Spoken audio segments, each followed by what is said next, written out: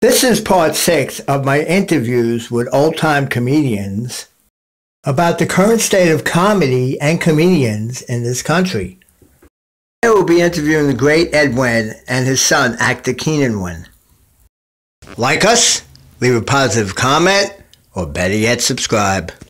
Ed, Keenan, it's a great honor to have you two guys here today for an interview. A question I've been posing to your fellow comedians is about the current state of comedy and comedians in this country today. Oh, thank you very much for inviting me here tonight. You know, I'm not only a comedian, I've done quite a bit of acting also. Your son Keenan, who's also here with us today, went on to become a popular character actor. Well, thanks very much for having me here today, Frank.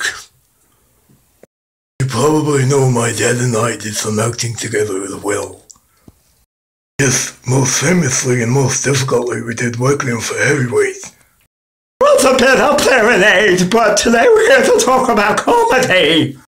Well, my dad's the comedy expert, but in my time it was getting witty and sophisticated. I don't think that period lasted too long. People want belly laughs. Comedies today have gotten rude and obnoxious. Younger audiences seem to enjoy it. Not my cup of tea.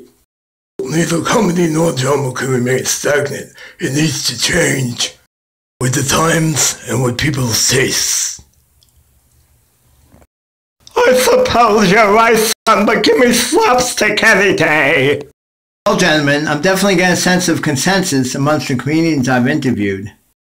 Ed, Keenan, thank you for coming. Have a great night. It's been a delight. Oh, that rhymes, don't you know? Have a great night, Frank. It's been a great night, Frank. Thanks for inviting us both.